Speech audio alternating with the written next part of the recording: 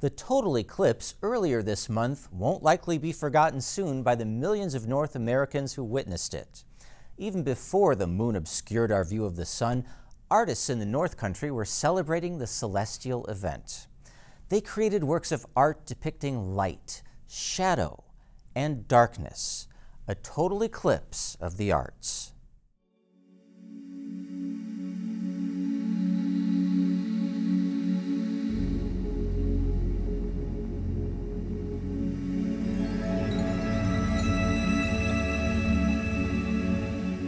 You won't need protective glasses to safely marvel at visions of an eclipse in works by 23 artists from Malone, New York, and surrounding communities. The pieces fill the North Star Gallery at the Malone Arts and Cultural Center. All of it is different, and each artist has displayed their own interpretation of what the total eclipse means to them.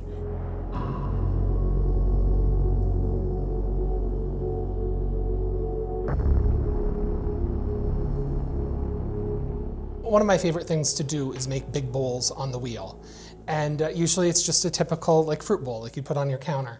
So with the inspiration being the eclipse, what I decided to do was kind of flare out the edges like you see here to make it more of a scalloped edge to mimic the corona of the sun. And then the interior I tried to make dark to mimic what an eclipse would look like with the more bright colors, the vibrant reds on the outside. And then for the interior, as you can see, I was kind of going for a celestial vibe on the inside. During the eclipse, stars become visible during the day, and so that was part of the inspiration for putting what I hoped would look like stars on the interior of the piece.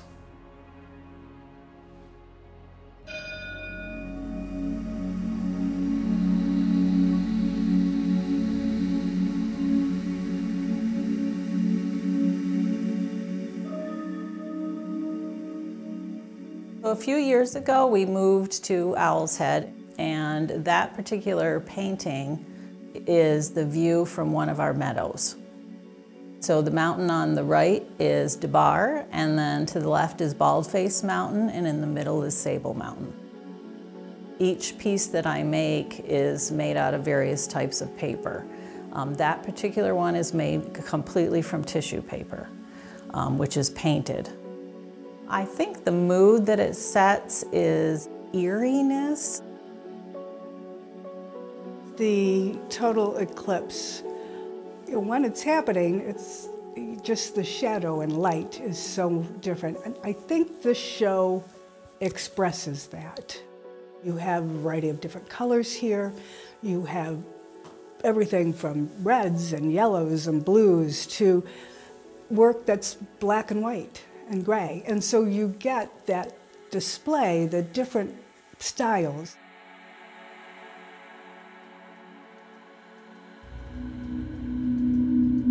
The colors in this painting started with the song Wear Your Love Like Heaven by Donovan. First step usually in a painting is you do the background, the sky. So I pulled out my drawer of blues and I thought, what's the deepest blue I've got? And there it is, Prussian blue. And I just started thinking of the lyrics of the song. Color in the sky, Prussian blue, scarlet fleece changes hue, crimson ball sinks from view, wear your love like heaven. And so I started going through my drawers. Which of these colors do I have and how can I work them into the painting?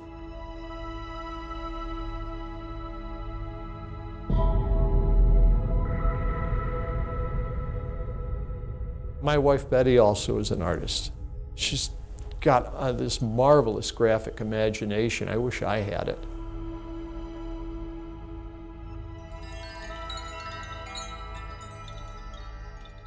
I made this piece.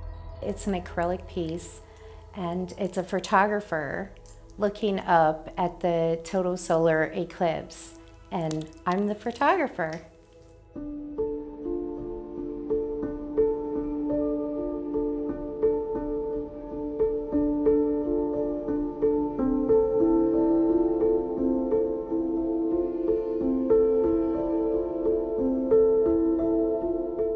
When I'm not outside doing my photography, I enjoy doing a little painting in acrylics because it is relaxing and it's a different way to express yourself as an artist.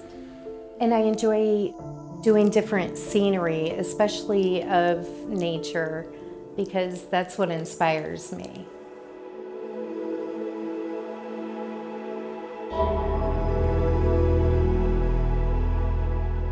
This piece here shows the moon that has already moved almost totally to cover the sun. And so what you get around is you see an aura that comes around, and it's very bright.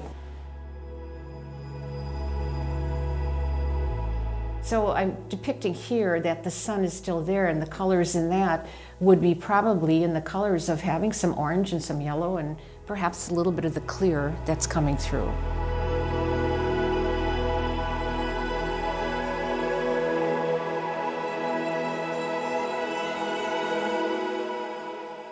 The art exhibit opened a few days before the afternoon sky went dark. While many of us in the North Country were gazing at the spectacle of the total eclipse, artist Carole Bracy took some more photographs to add to the art show.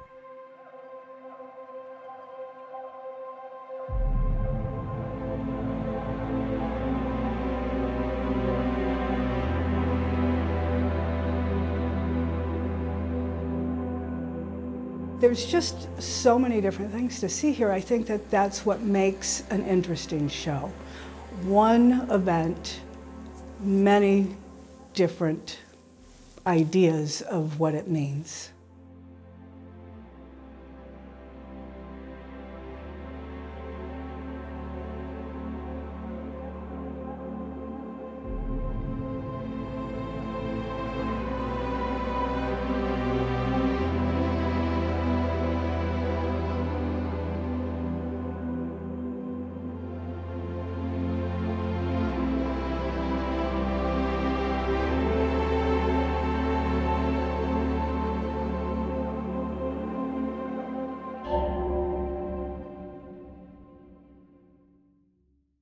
You may experience the total eclipse of the arts from now until Saturday, April 27th at the North Star Gallery on Pearl.